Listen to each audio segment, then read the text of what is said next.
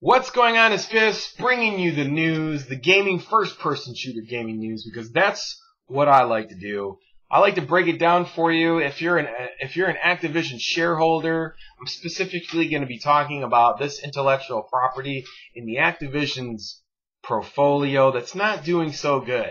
The numbers are not really there. They're starting to decline. There's a lot of worry. And there's other IPs that are within Activision portfolio that are declining as well.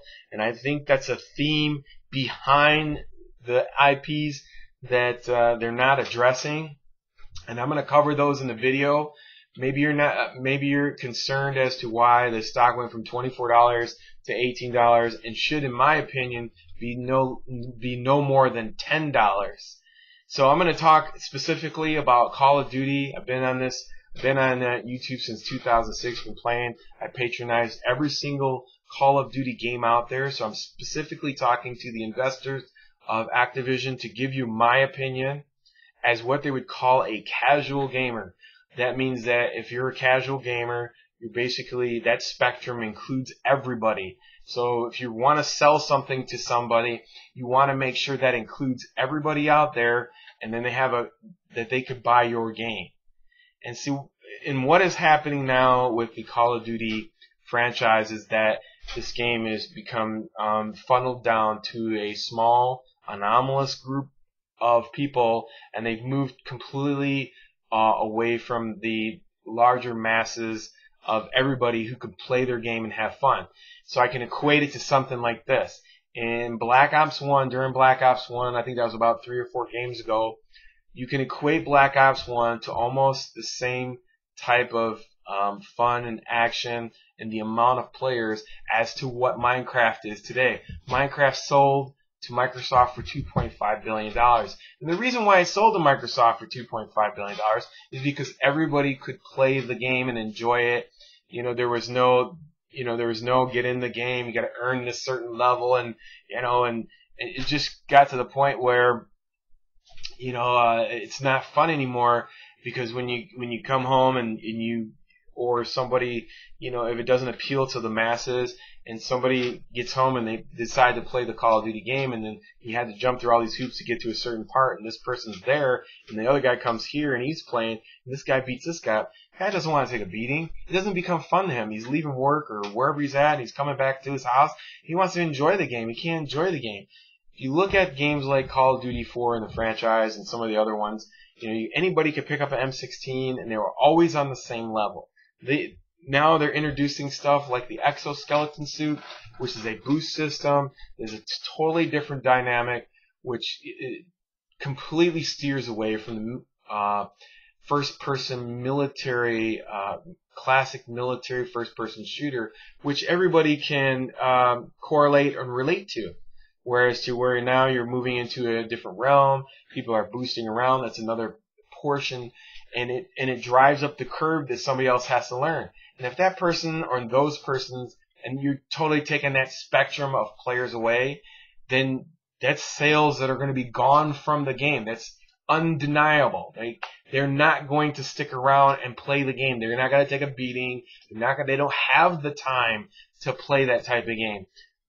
Call of Duty is a classic first-person military shooter game. And it will never be old, because everybody can relate to a military shooter game. Everybody loved that game. All they had to do was focus, and this is where I say a lot of the problems coming into Activision is that they have a problem with the research and development department. Because what they're doing is they're taking a shortcut and going straight to people who are relevant in social media, YouTube, Facebook, and that represents a very small portion of people who actually buy this game and the other games in the realm of their portfolio. So they don't really do the research and development and going and asking the majority of the people of what they want to see in a classic military first-person shooter. What can they improve on to make that game better for the next generation? Instead, they gravitate to whatever's popular on the social media, and then that is the voice of what the game should be. And literally, it's such an anomalous group of people that it cuts out a huge majority of persons that would purchase your game. So therefore, you can see, and the point that I'm trying to make here is that they're making the game for a very, very small group of people. Very small group of people who don't even appreciate what they're doing for them. You know, they make a game for certain groups of certain small groups of or anomalous groups of people. And on Twitter, you know, the CEO of publishing takes pictures with these guys, and their end game is to promote a .tv, and it has nothing to do with the game itself. Literally, if you're a shareholder of Activision, what all your game is doing is draining money from Activision and pushing a different entity that has nothing, and you gain no units of sales. There hasn't been no proven sales from .tv that is connected to esports that is producing unit sales for Activision.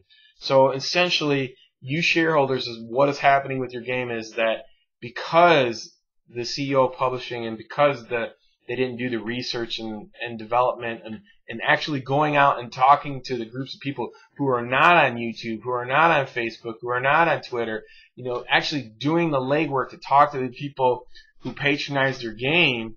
They're going straight to whatever's a hot thing on social media. They jump on it head first without even looking at the consequences.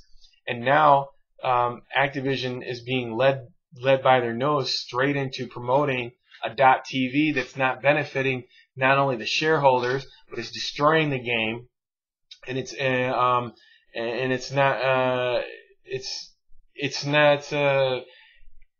not working for anybody else out here. They don't see there's no vision for them. It's not Call of Duty anymore. It's something else.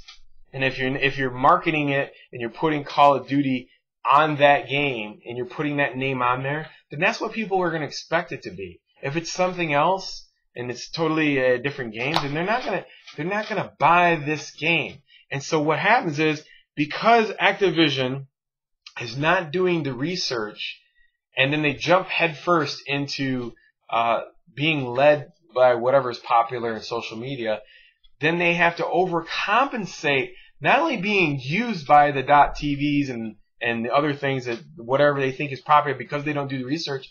Now they have to come back to the shareholders and allocate X amount of dollars being used to overcompensate for them not doing the research in advertising and marketing. So basically, you know, this game is being made for a very small anomalous group that is promoting something that's completely outside of sales, of development of Call of Duty.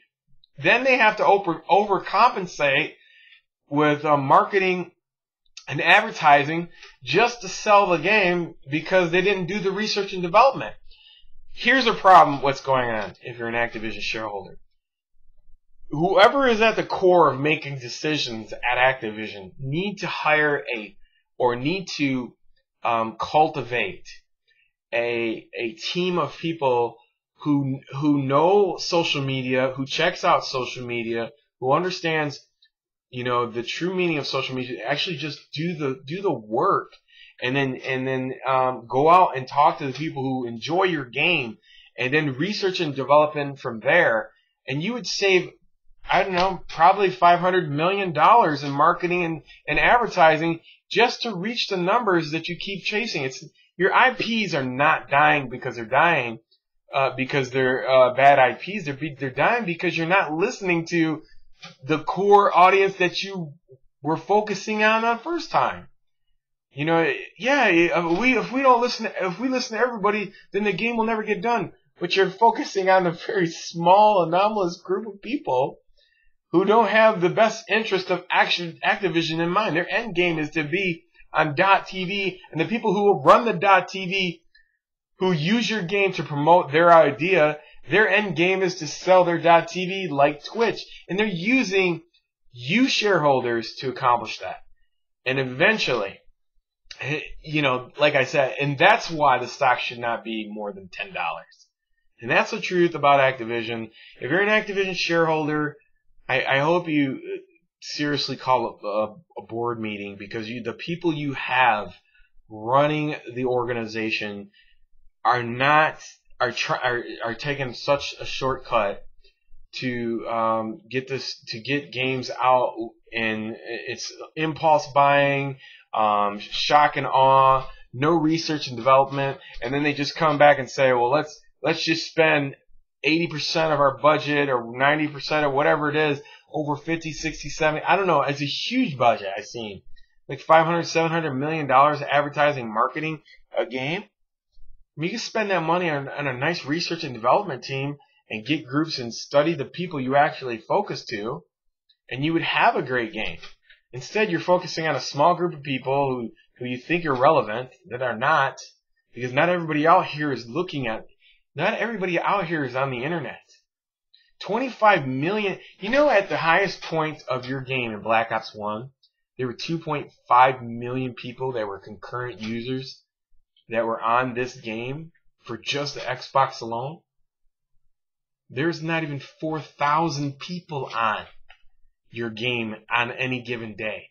Maybe on the weekend you hit 20,000.